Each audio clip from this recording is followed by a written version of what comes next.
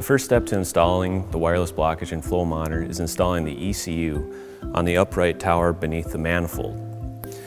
You'll find in our ECU kit an ECU, a mounting bracket, 2 side shields for the mounting bracket, and the necessary hardware to bolt and secure the ECU within the bracket.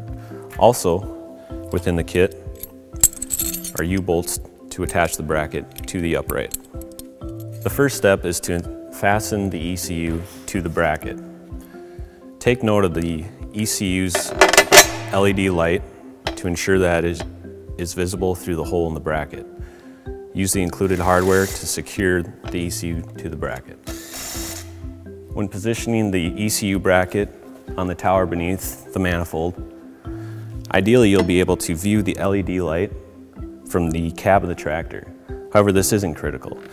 If there's some obstruction like a supporting bracket on the tower, you can mount this bracket anywhere that you see fit, just as long as that bracket positions the ECU no more than 30 inches away from the sensor because of the length of the auditory hose.